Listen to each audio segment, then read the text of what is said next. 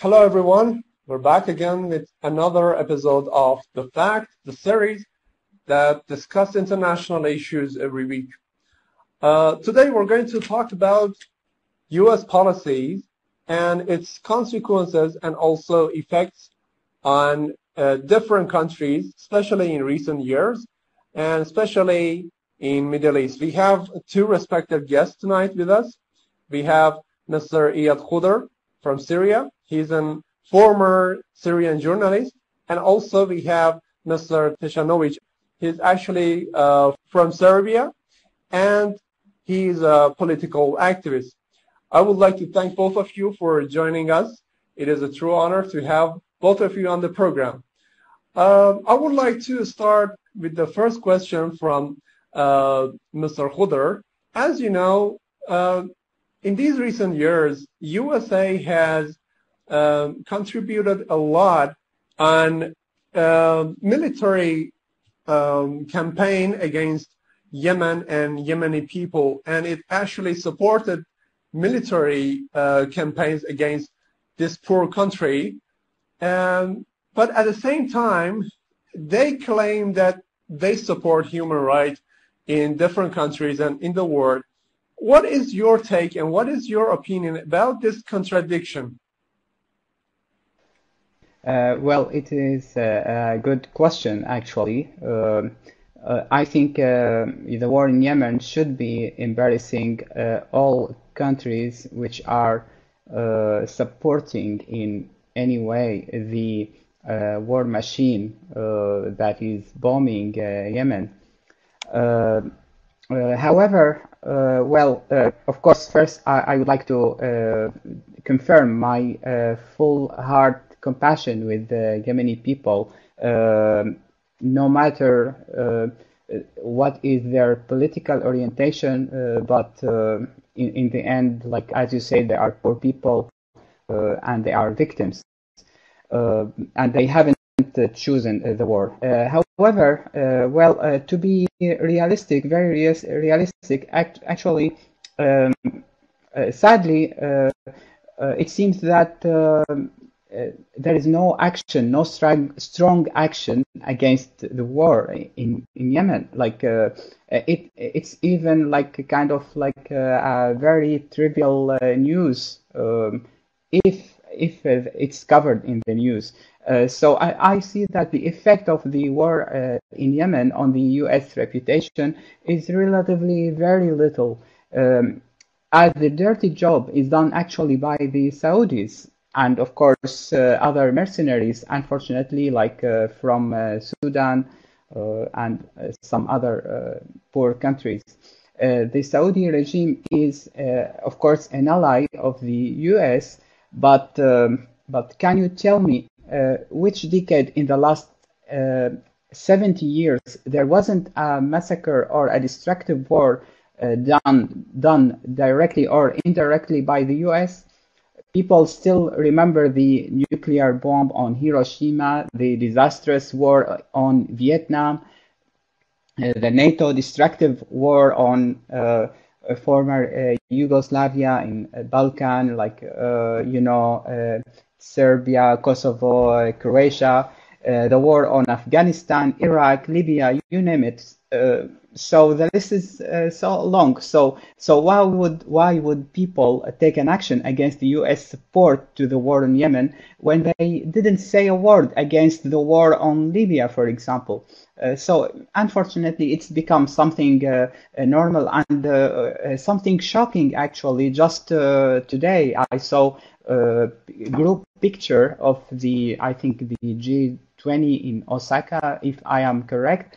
And I saw the Saudi Crown MBS like standing in the front just next to Donald Trump. So this is really a blatant example of the double standard, as you said, like as you described it, or contradiction, as you mentioned it, of the US in terms of human rights. MBS who sued a journalist because he was criticizing it, like even very, very logically. So where are human rights like in such a situation? All right, thank you, Mr. Khuder. Well, actually, you mentioned very interesting point about basically U.S. decisions and attempts in this war, and also in different attributions and different happenings and events in the region. Mr. Tesanovic, I would like actually to know about the consequences of Trump's decision, especially recently, because as you know, Trump decided to actually pull out from JCPOA. He actually decided to pull out from Paris contract, and also he attempt to actually introduce Jerusalem as the capital of Israel. Such decisions, do you think, would affect? Mentioned, including the acknowledgement of Jerusalem as the capital of Israel, acknowledging the Golan Heights as a part of Israel, pulling out of the JCPOA. It's clear that Trump is affected. It's clear that Trump is under the influence of the Zionist neocon lobby that is in his administration. When we take a look at the first people that were next to Trump in his first choice of administration, Mr. Tillerson, Mr. Flynn, those people weren't that warmongering as the current, for example, General Secretary Mr. Bolton or Mr. Pompeo is. It is clear that from the beginning Trump had the backing of the very influential Jewish lobby in the United States, and that in exchange for that support, he had to deliver a certain policy. His policies full supported Israel and all of the Israel imperialist goals in the Middle East. With it goes that Trump's friendship with Mohammed bin Salman through his husband of his daughter, Jared Kushner, who is one of the leaders of the Zionist lobby within the U.S. administration. Trump has we had big hopes for Trump here in Europe. We hoped that he could be a man of peace, man that would bring together Russia and United States, man that would pull the United States out of the war. Before the election, he had some really, really good statements. For example, he was against NATO. He had like negative statements about NATO. Many of us thought that Trump will take America to a different isolationist foreign policy, that America should take care of its own business and shouldn't meddle that much in the foreign countries.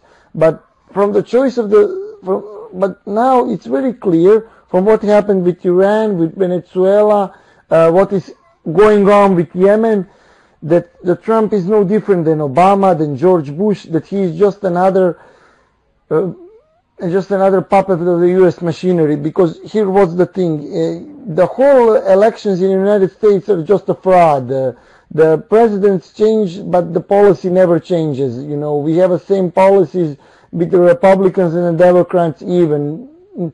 Nothing will really change because those who are holding truly the position of power in the United States will never allow any kind of independent policy on their part. And I think that the people around the world are starting to realize that, but the main problem is that some of the things that have been done can be reversed. You can't rebuild Libya out of the ashes. It's a destroyed country. You can't make Iraq what it used to be.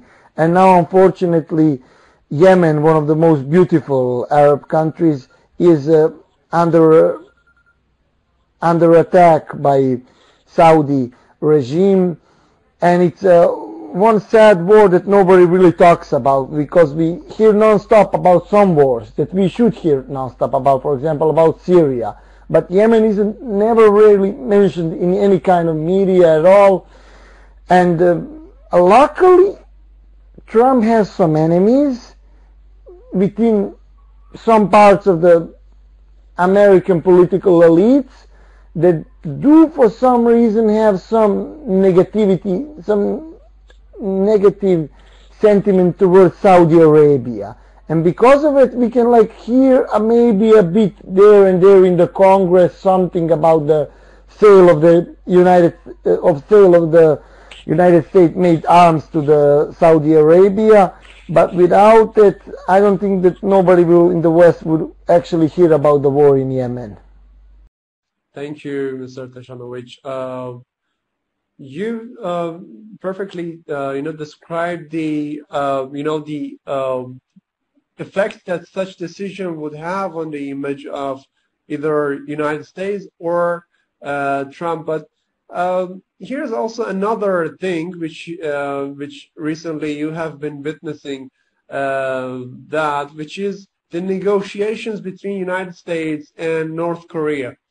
And as you know, they have been going back and forth in order to get into some results finally, but so far there has been no results, and basically so far we saw nothing except zero results. So, Mr. Khuder, do you think such kind of useless, I can say, useless negotiations would have any kind of negative or, I don't know, maybe positive effect on the image of United States? Like that these negotiations are completely useless. There are some positive aspects of the U.S. policy under Trump's administration. I think I evaluate even this failure of negotiation with North Korea as a brave attempt, and it's a historic breakthrough in the crisis with North Korea. North Korea had been kind of a taboo area, let's say like a blackout or a black box to the world. So it was really good. I think everybody was glad to see some breakthrough.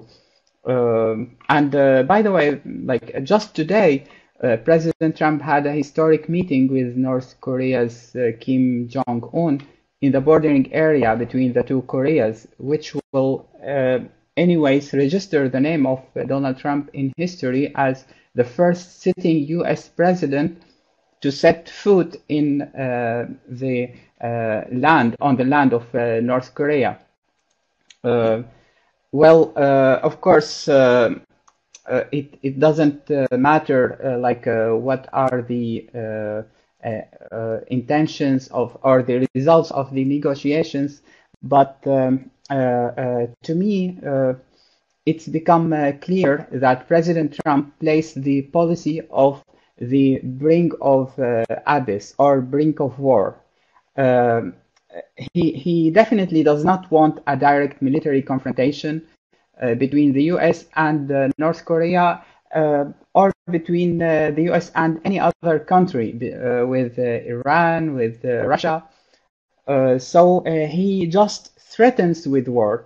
So if you allow me to explain that, because this is important to understand the current US policy. So Trump seems to me trying to use all the cards that the US is possessing as much as he can, or rather threatening to use them if he doesn't use them, but at least he threatens to use them. For example, militarily speaking, he threatens by war, like he did that with North Korea before.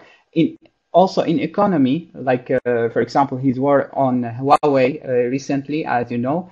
And in the end, by the way, they agreed. Just I think yesterday there was a breaking news that in the end he shook hand with Chinese officials, and in the end it's only about exporting American vegetables to China. It's really funny, that in the end this is what he wanted. Something in business. He's a businessman in the end, rather than an American president.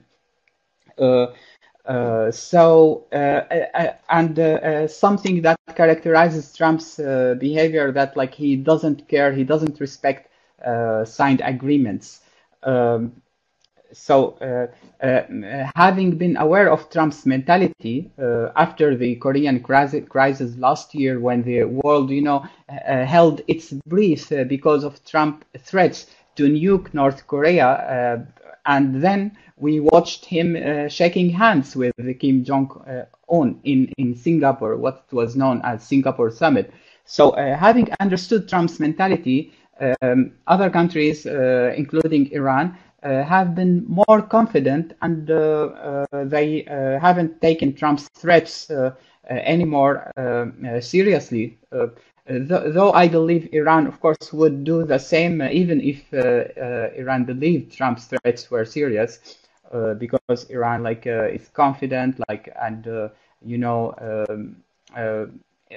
Iran's policy are not based on the threats.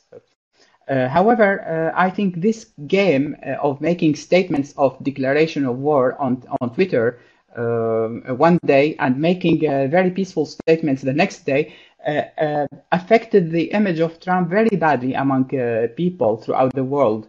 And many people around the world started to make fun of Trump's tweets. So it damaged the U.S. Image in the end. All right. Thank you, Mr. Khuder. Tesa, you know that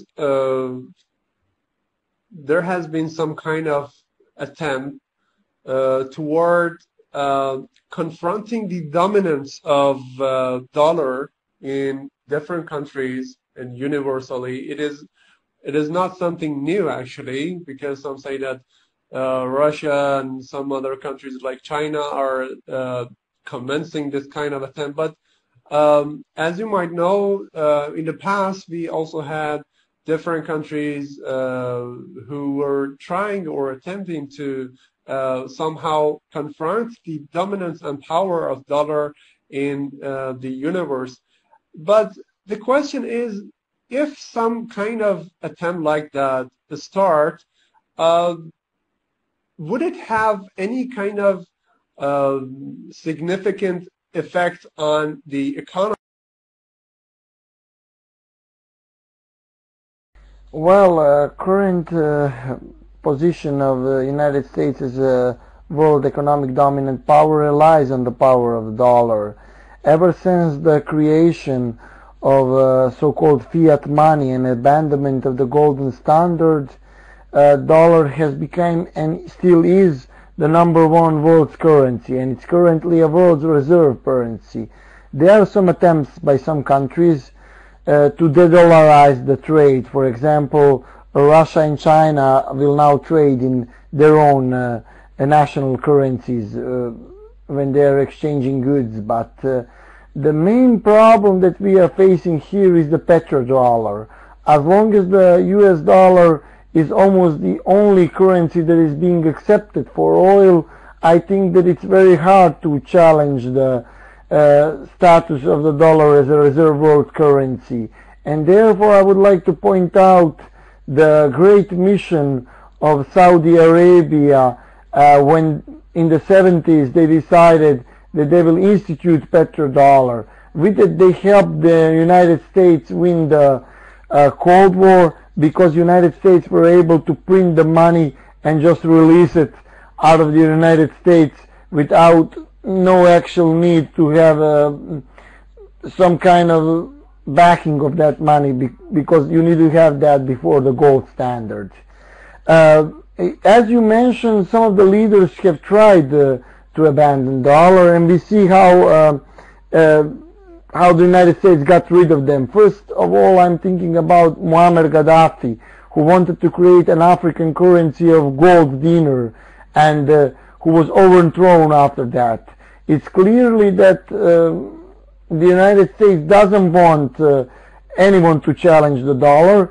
They will even attack their own partners for challenging the dollar. For example, there are some authors who wrote very scientific academic works how the crisis of the euro as a currency was influenced by United States in order to somehow make euro less competitive towards the dollar.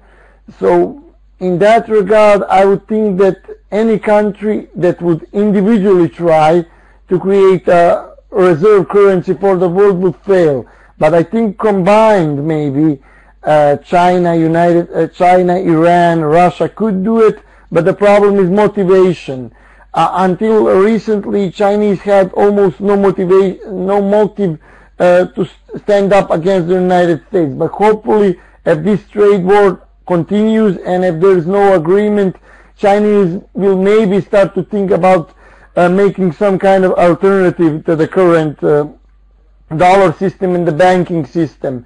It's clear from the way that sanctions function towards Iran that the current banking system is very bad. Currently, you can't transfer money to Iranian banks using the SWIFT system, because SWIFT system, although it's presented as an independent body that is enabling the banks and the financial institutions around the world to transfer money, they listened to the United States and they banned all transfers to Iran.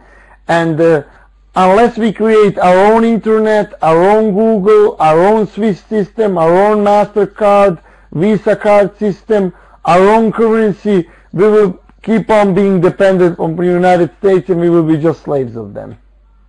Perfect. Thank you so very much. Well, hereby we would like to actually go to the last question, which is the most general question right now.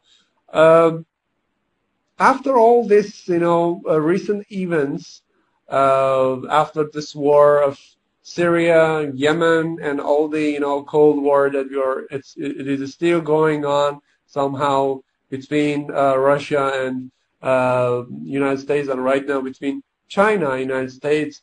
And do you think that, in opinion of people, in public opinions, do you think United States is considered as stronger or weaker than before? Mr. Khuder, would you please give us your... I'll try to be honest with you and reflect the public opinion here in Europe as it is on the ground.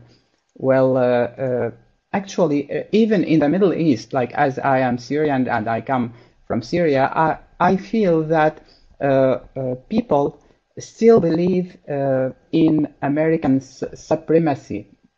All right, even when this is wrong, and this is a very important point, by the way, to pay attention, to pay people attention.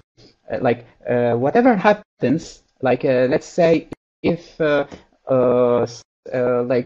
Trump make some positive move towards Russia, they say, okay, so Russia works for the US.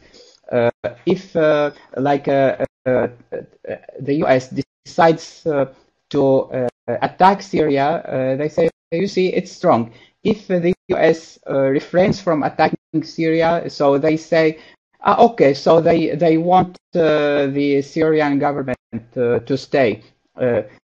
So they never believe in themselves, in the resistance. They never believe that the US refrained from the act of war because of the resistance. So this is a problem. Till now, people believe in not only American supremacy, but in absolute supremacy, that the US rules everything in the world, which is of course not true at all, because we have seen many experiences, whether talking about the Lebanese resistance that deterred Israel and freed Lebanon, or about the Chinese economy, or other examples. So I believe the US will continue to be strong in the minds of people as long as it maintains the following: the dollar as the denominating currency in the international financial system, and having the cutting edge military technology, and also having the supremacy in the cyber domain via giant American companies such as Google, Apple, Facebook, Cisco, you name it, in addition to the hardware, computer, laptops, etc. And by the way, this explains the rage and anger Trump has against Huawei, the Chinese giant, because Huawei represented a serious competitor to the American supremacy.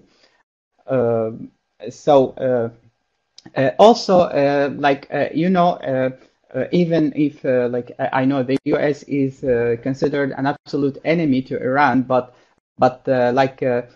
you should study how America has maintained its strengths and even learn from the American policy and flexibility. So I think we have to admit that there is a good feature in American policy, which is the flexibility. If we expect the US to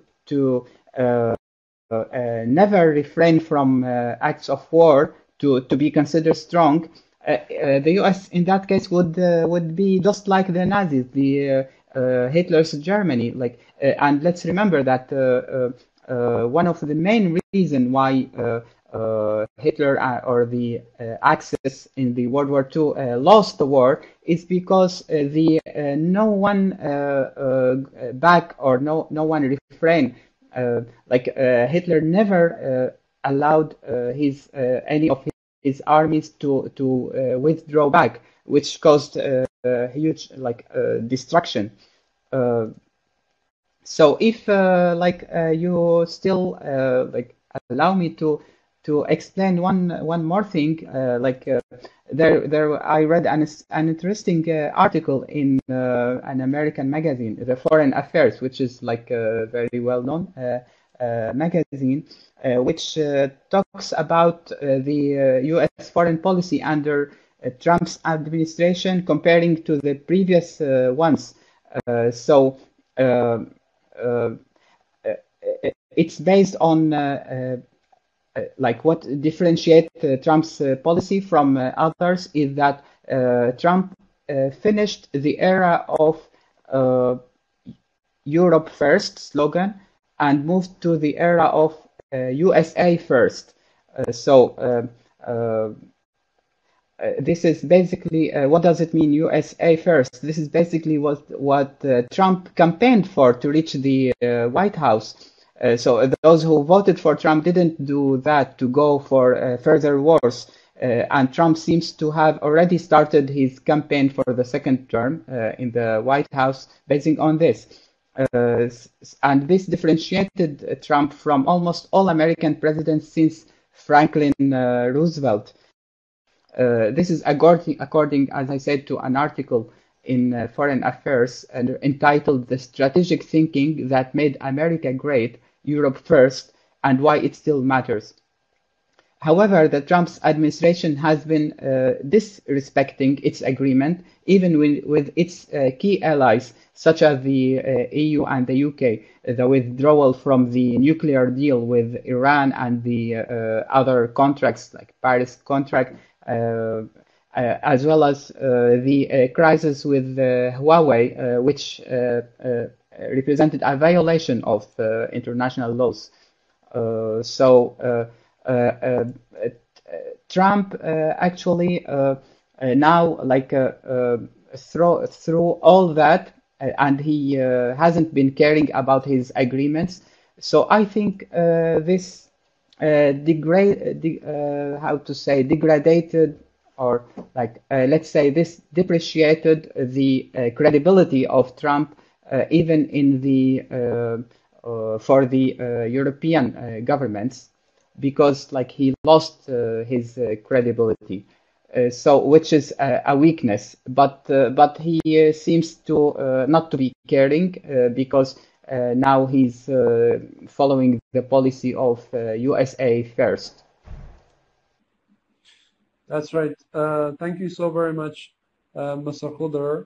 Tesha, do you have, as we actually came to the end of our program, but in case you want to add anything, in case there is something that we didn't cover, you are actually good to go in case you want to add to anything to, concerning our subjects. As you pointed out, the United States are losing their power, but that makes them more dangerous than ever. We know that the wounded beast is the most dangerous beast. And I think that maybe within these processes that we talked about, the processes of de-dollarization, the loss of geopolitical importance of the United States, the tension between the allies of the United States and the United States itself, maybe the solution will be in some next great war. And unfortunately, some people in the Trump administration want Iran to be that next great war. I think that Trump personally knows that Iran would be a very hard, hard nut to crack, because Iran isn't just a country, it's an ancient civilization that is thousands of years old, and unlike the Saddam's army, who wasn't willing to defend Saddam in 2003, the Iranian army and Iranian people are ready to defend Iran. So I think that Trump himself is scared of an idea of attacking Iran, although he's preceded into it by his people from his administration, such as Mr. Bolton. I hope that by God's will, somehow this situation, this very tense situation that we have now with the Persian Gulf, can be somehow resolved, and I hope that Trump will have enough clarity to not start another big war, because I think that if a war with Iran starts, it will be much bigger than any of the other wars that USA has fought ever since the Second World War. Thank you, Mr. Tesanovic. Mr. Khuder, do you want to add anything? Actually, I would like to thank you first for having me, and regarding the US, I think that we should be aware that the US is not behaving randomly. There are think tanks in the US who are planning the policy, even the long-term policy of the US. So I think the US was, let's say, wise and smart to withdraw and to stop the wars after they got involved in endless wars in Iraq and Afghanistan. But I believe that this is also positive for the world, not to have another war with the US. However, what I want really to add is that the problem now is that it seems that the US moved to another kind of war. The US, for example, in Libya, can you tell me how many American soldiers have been killed? What's the number of American casualties in the war in Libya? I think it is zero, let alone the assassination of the US ambassador, which came later. But actually, the US is losing nothing in the wars on Libya, in Syria, in Yemen. They are losing nothing. So I think the peoples of the world should focus on the economy, on science, on the cyber domain. We all know the previous examples about the Stuxnet attack against Iran. So I think we should work like on all these domains, not only expecting the warplanes to come to attack us. Okay, I'm really thankful to all of you for your fruitful and informative talks and discussions and answers. I would like to put an end to this program and to this episode of The Fact. Hopefully we will have you again on another episode in future. And also for our listeners and viewers, you can check out our other programs and other episodes on our YouTube channel. Thank you so very much, Mr. Khuder from Syria, and also Mr. Tesanovic from Serbia. It was a true honor to have both of you on the program. Thank you so very much, and goodbye.